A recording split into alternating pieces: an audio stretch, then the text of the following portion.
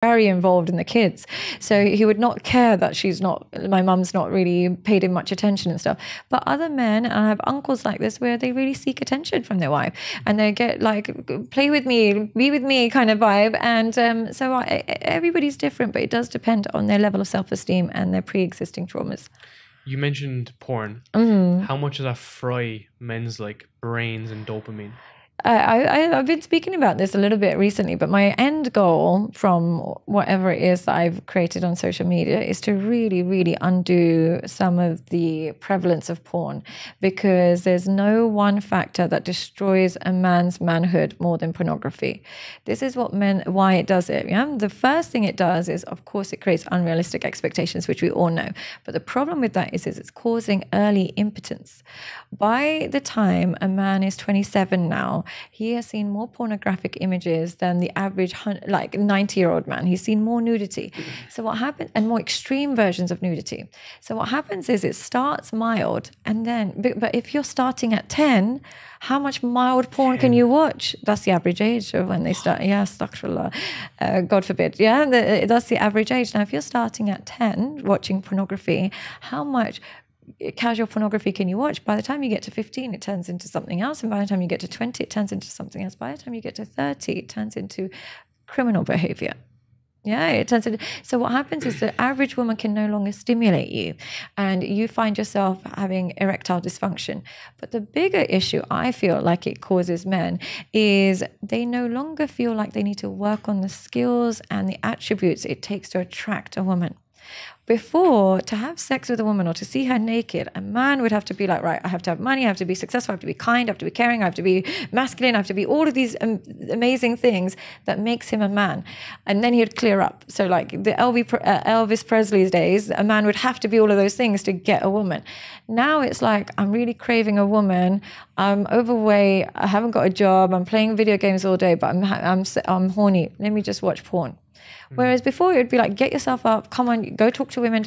So they're losing the drive of what makes them masculine. So they become more and more emasculated, and they become a weaker version of themselves every time they watch it, because they can satisfy themselves without working on themselves. It's a lot of cheap dopamine. It's being very cheap. But also very, very dangerous dopamine. Of course. But I think so I've given up alcohol for the last 10.5 months. Oh, I've never tried alcohol in my life. No way. No. Well, you know, just an angel. But yeah. Like you've never known the other side of it. But no. I always say this, I'm so impressed by people who give it up though.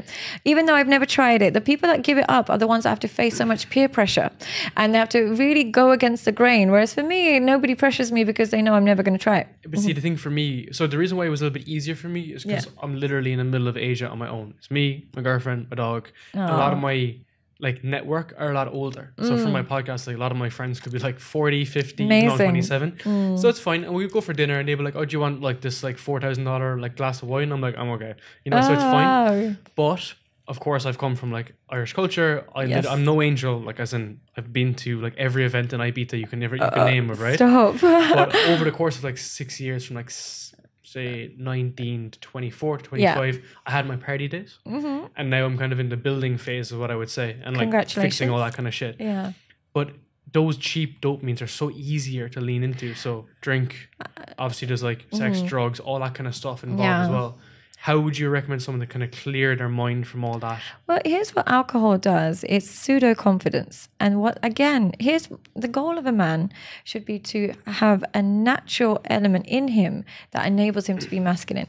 Now, when you take alcohol, what it does is, I've never tried alcohol, but what I have noticed about myself comparatively to my friends who drink is that I'm not waiting for something to kick in before I start being me.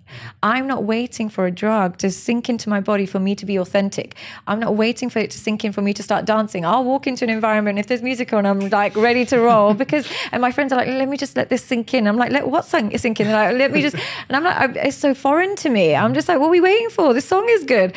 But it's what happens then when you do that is you numb your authenticity. You numb your ability to be confident without it. You numb your ability to say what you want to say without it. You numb your ability to talk to women without it. So you're numbing your authenticity. You're suppressing who you truly are and waiting for the alcohol to unleash it. But true confidence and true self-esteem and true needs are met when you can be whoever you truly are in the absence of any kind of external doses. So when they can finally be themselves, you can only do that when you don't rely on alcohol. And then you know what you truly feel and what you truly like as well. Because what happens is I'll sometimes be with friends and we're in the shittest place, but because they're drinking, they're like, yeah, it's fine, it's fun. I'm like, no, it's not. This place is a dive. Why are we here? They're pretending it's fun because they've got the extra kind of added dose. But when you remove that, you can actually experience life authentically. And only when you experience life authentically is a life worth living. And I think a lot of it is down to insecurities. And like I say this with no sense of superiority. Yeah. I'm sure if I could drink, I mean, it's religious reasons, but I'm sure I would be the worst if I could drink. But like for me, what was like kind of so common, I guess, and not like Irish people, just in general, is that like when I was younger, probably because I was a bit more, I was more influenced by people, you know? Yeah. So I'd always have like a gin and tonic in my hand and I'd always have a cigarette. Oh. So if we're out at an event, I'd always have both hands are occupied. Right. And then when you remove that, you're like, what do I do with these? What do I do with my hands? Is it like, what do I do with my hands? Yeah. So then like as a like kind of like stepped away from it, I've become actually way more confident and like you realize you can dance. You can enjoy music. But I also have my own interests and my own like values. So now I'm like, oh, I don't really need to. So like for instance, like when I met a couple people here, they all don't drink as well, which is really interesting because like Dubai, like there's lots of people that are pushing really hard. And they're like, yeah, let's just go chill out. But you know why that is? Because Dubai's culture is it's very expensive to drink unless you're doing brunches, which makes it very cheap to overdrink. So it's unlimited drinks or very expensive. So people have done brunches and realize how unbearable alcohol, your body's rejecting it.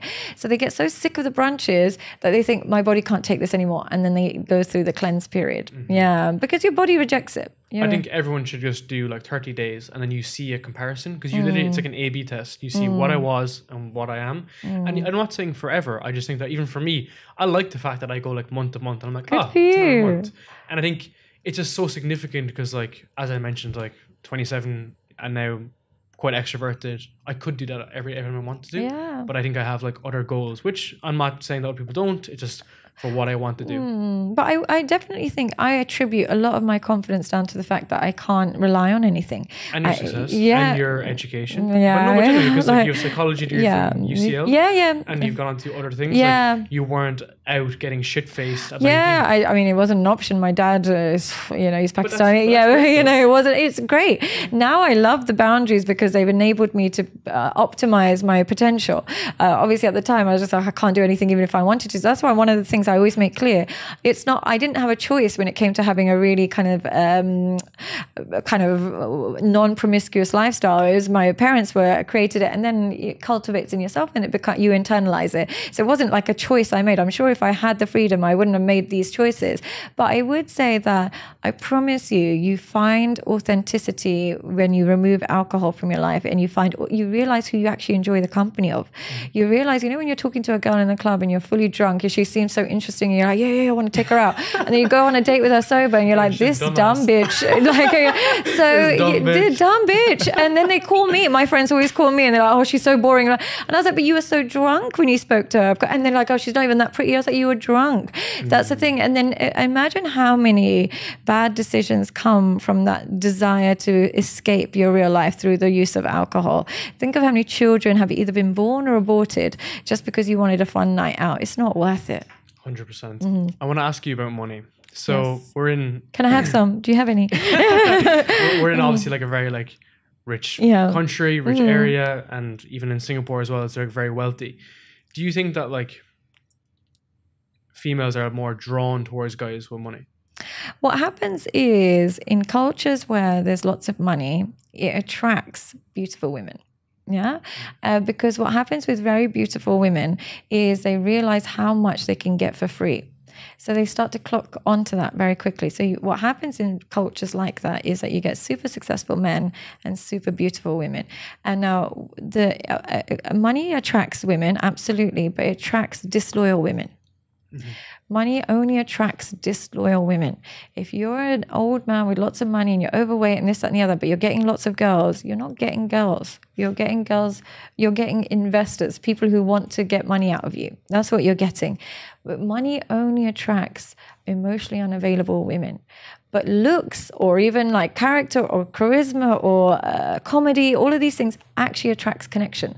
So yes, money attracts women, just like having a pair of big boobs attracts men. But is that what you want? Do you want to just attract men with big boobs? It doesn't lead to connection. So it's hollow.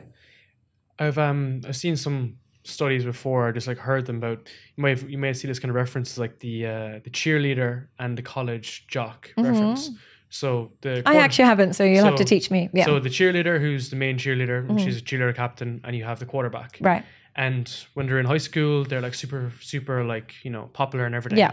And as they go on to their career, the cheerleader becomes a lawyer and the quarterback becomes nothing. He just works at Walmart, drinks beer all night, plays video games and watches porn.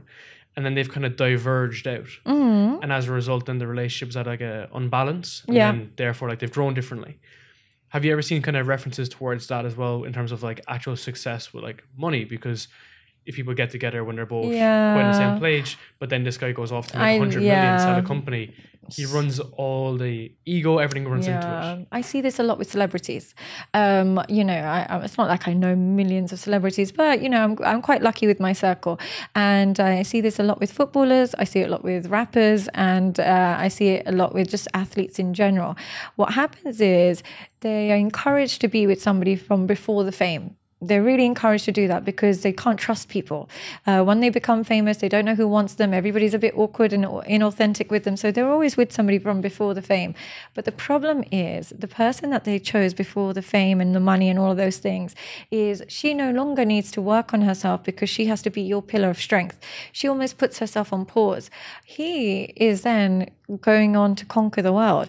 Now, the problem that happens is when he comes home, there's no emotional or intellectual intimacy.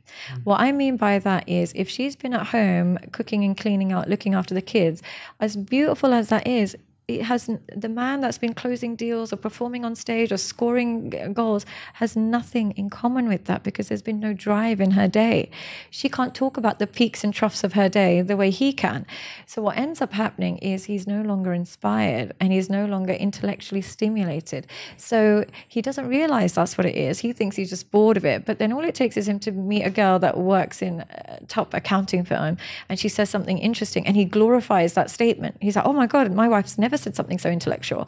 And they start to become drawn to intellectual intimacy because their days are so stimulating and they can't relate to that bored housewife. So that's the problem I do find. That's interesting now because I was thinking that like the CEO dude, whatever, he would not be as interested in the boss babe who's also trying to build her career. Here's the thing, they don't like the boss babe if it's masculine and rejecting. Yeah, that's what it is. It's not what you do, it's how you make your partner feel. If I'm a boss but I'm still looking after my man, I'm still kissing him, hugging him, making him feel loved, he's not going to mind that I'm a boss. But if I'm a boss babe and I'm like, oh, I'm not coming home for a couple of days or I'm not spending time with you, that's what they don't like. That is actually how you're making them feel. But there is something so stimulating and attractive about somebody else who matches your intellectual level. I'm not talking about financial level, intellectual level. Now, if you're having a busy day podcast talking to really intelligent people, and then you come home and let's say, for example, I don't know anything, you